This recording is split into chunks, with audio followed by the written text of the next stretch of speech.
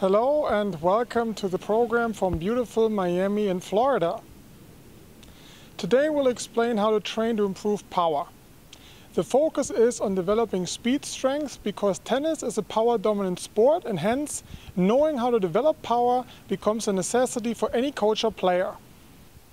You will learn about what it means to be a powerful athlete, what power training is, how to develop power, what strength is, and fifth, why developing strengths for power makes sense. Power, which can be expressed as force times distance over time, is commonly referred to as speed strength and is the factor behind performing work in a quick or short period of time. In other words, power is the time rate of work. Being a powerful athlete means being able to exert force in order to handle the resistance of one's own body weight by performing explosive movements in a coordinated and athletic manner. High power enables the athlete to hit powerful ground strokes, perform a strong serve, change direction quickly, dive and return serves effectively, perform vertical and lateral jumps, and accelerate about the court in an efficient manner. So what is power training? Speed strength training, or power training, revolves around developing the body's synchronized activation of motor neurons and fast twitch muscle fibers.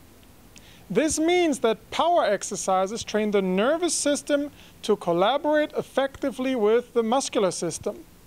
To describe it simply, potential energy developed in power exercises is converted to enhance the speed with which an athlete can perform work or an athletic movement.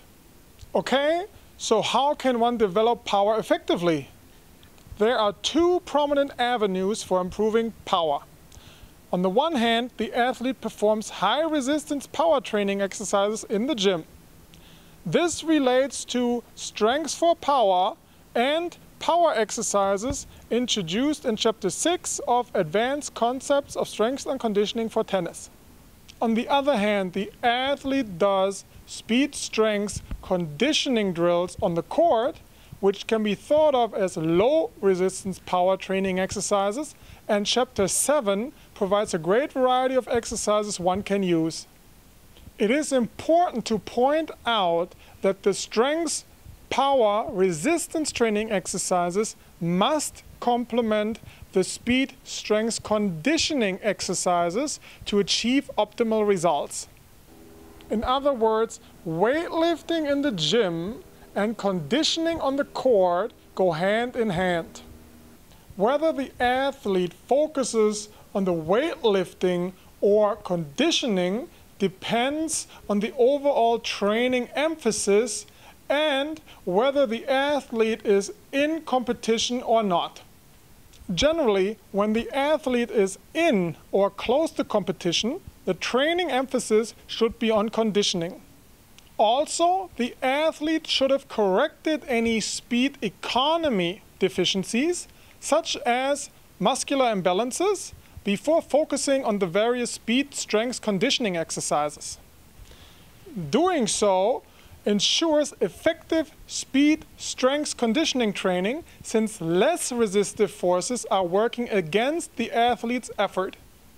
According to Newton's second law of motion, force F can be expressed as mass m of an object times acceleration a of the object, or F equals m times a. Generally, if a force acts upon an object and causes the displacement of the object, work occurred upon the object. In other words, in order for a force to qualify as having done work on an object, the force must cause its displacement. Also, the force must be applied in the same direction as the displacement to be considered positive work. A vertical force cannot cause a horizontal displacement. This is referred to as strength with respect to exercise. For example, during bench pressing, the athlete lies flat on a bench and applies force vertically to move the bar off the chest. Once the bar moves vertically, work is being done to move the bar. If the bar doesn't move, then no work is being done. In other words, work, W, can be expressed as force, F, times displacement, D, or W equals F times D. With respect to exercise, strength is the equivalent to physical work, since strength is defined as force times distance.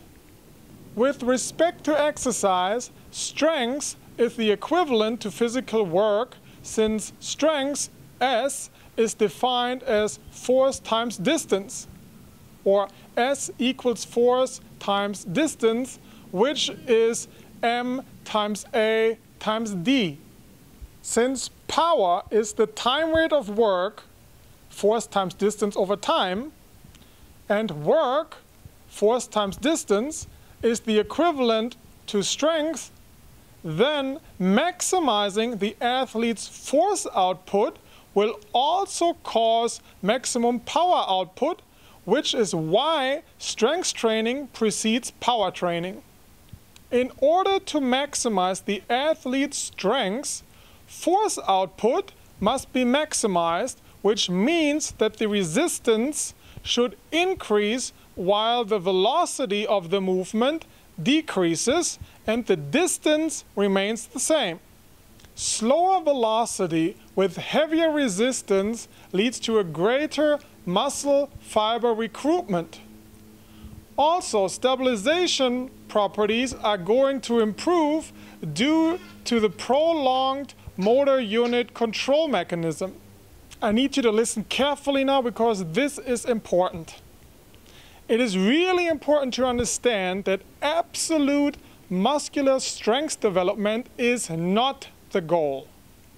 Instead, the focus must be on maximizing body mass adjusted muscular strength because it is highly related to peak performance. This means that the athlete must be strong for his or her size. While playing tennis, the athlete needs to control the body during stroke production, which means controlling dynamic stability while applying force and moving in different directions. If a tennis player is trained like a bodybuilder, the athlete will become too heavy due to too much muscle mass, which decreases his or her ability to change direction, meaning center of mass control, effectively. In other words, if the athlete is too big, they don't have the ability to move as fluently as they need to. During power training, the speed at which work can be performed is going to be maximized, which means high movement velocities.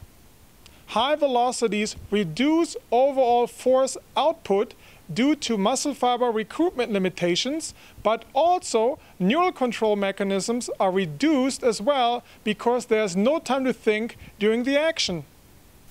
Well, that's it again for today's episode. As usual, opinions differ. What's your point of view? Let us know below in the comment section. A brand new episode will be available next Sunday. So make sure you don't miss it and subscribe. In the meantime, I recommend you watch some of the previous episodes. You should really watch them all. If you like what you saw, tell your friends. I'm sure they will appreciate it. I'm Philipp Halfmann. Thank you for watching and auf Wiedersehen. Tennis Conditioning TV episodes are licensed under Creative Commons. You are welcome to link or embed these videos, forward them to others, and share these ideas with people you know. Brought to you by Advanced Concepts of Strength and Conditioning for Tennis. Available at tennisconditioningbook.com. Music by Dan O at danosongs.com.